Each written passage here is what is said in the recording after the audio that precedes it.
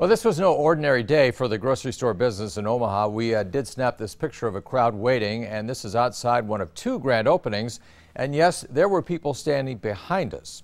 And this was the Aldi store at 171st and West Maple Road. It's the 7th Aldi in Omaha. The new building smell, the door prizes, and free samples were the big draw. The first customer in line was pretty excited to be there. This is awesome. Now, this is a nice big store.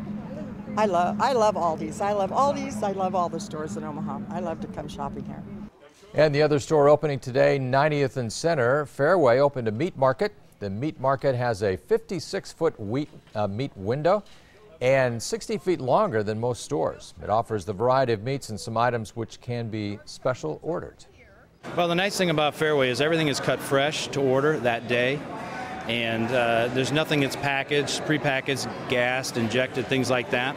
So if you want to come in and have two ribeyes cut like you like, just the thickness you want, we'll do it for you right now and package it up and give it to you to take home to grill.